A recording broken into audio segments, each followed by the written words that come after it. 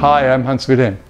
And in this video, in the Life Explained series, I would like to talk about the 4 secrets that are the purpose of all relationships. If I look back at my own relationships in the past, I think I would have handled many situations differently had I known these 4 secrets.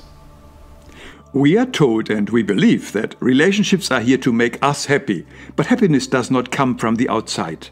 Nobody can make us happy. Therefore, the most important relationship we will ever have and need is our relationship with divinity, God, within ourselves. The I Am, which is inherent in all of us and that connects us with everything.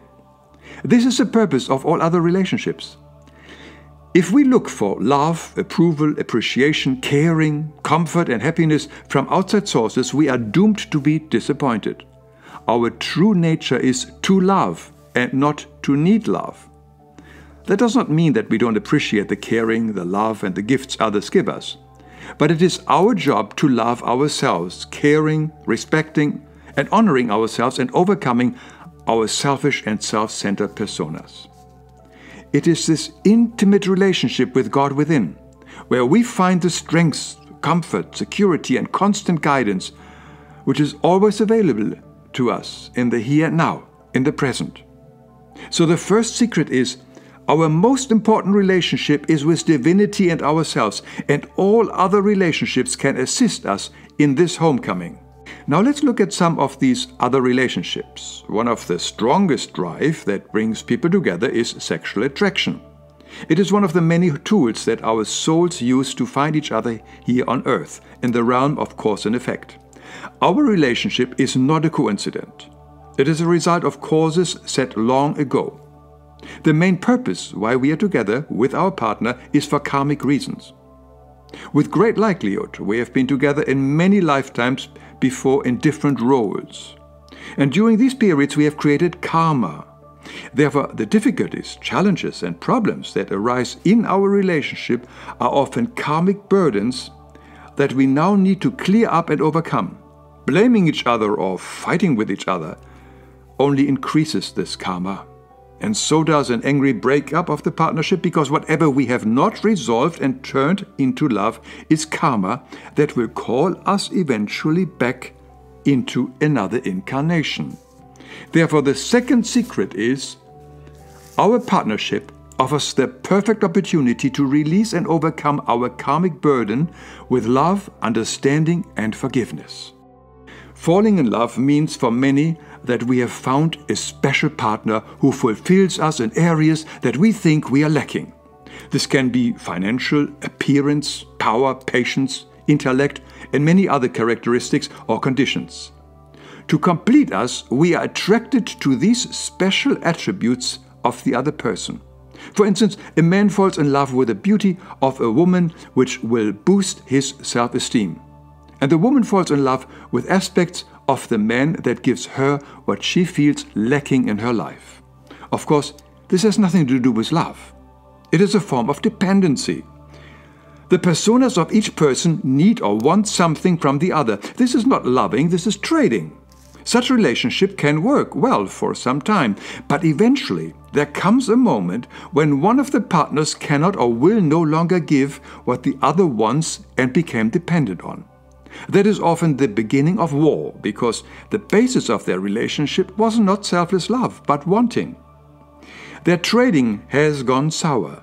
A common consequence is that the disappointed partner leaves to look for a new partner who is willing to continue to fill their lack. Such persona-based relationships serve a very important purpose for us. The purpose is to become aware and develop the qualities we feel lacking and admire and are attracted to in the other person. When we decide to develop these qualities in us and then bring them into the relationship, we can turn our relationship into a true love relationship. For instance, if we wanted and relied in the past on the caring and protection of the other person, and we now develop these qualities in us too, then we can support our partner if they themselves are in sudden need of such help. Then we are no longer dependent. We are giving without wanting anything in return. We just give. We just care. We just love. So the third secret is, whatever we are attracted to in our partner is something that we feel lacking in ourselves. We need to develop this aspect in ourselves and then bring it into the partnership. It is funny that sometimes the very aspect of our partner with which we have initially fallen deeply in love with, we began to dislike or even to hate. For instance, initially, we loved how free-spirited and artistic our partner is, but over time we began to see the same behavior as undisciplined, messy, and so on, and it drove us crazy. What happened here?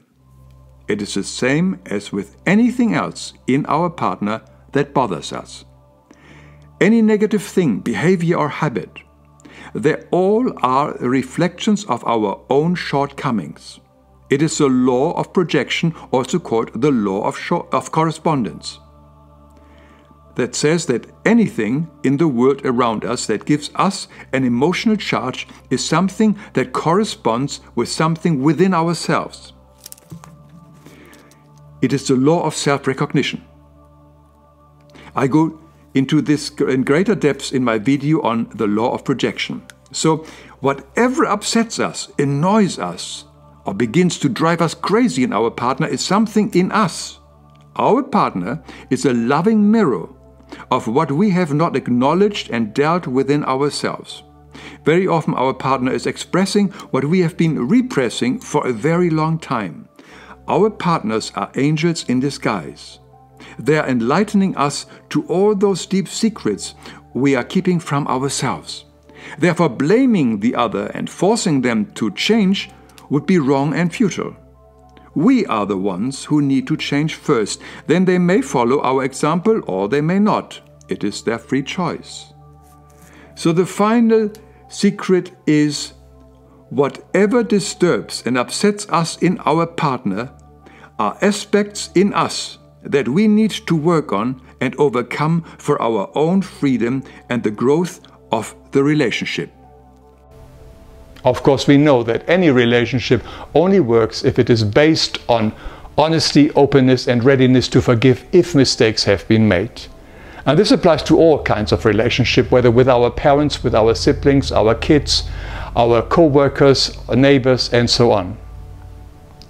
Relationships are very precious. They are a way for us to learn to give, to love, and to grow spiritually. Only what we extended to others for their happiness and joy is, in the final analysis, what makes us truly happy. It has been a pleasure and honor to be with you again. Thank you.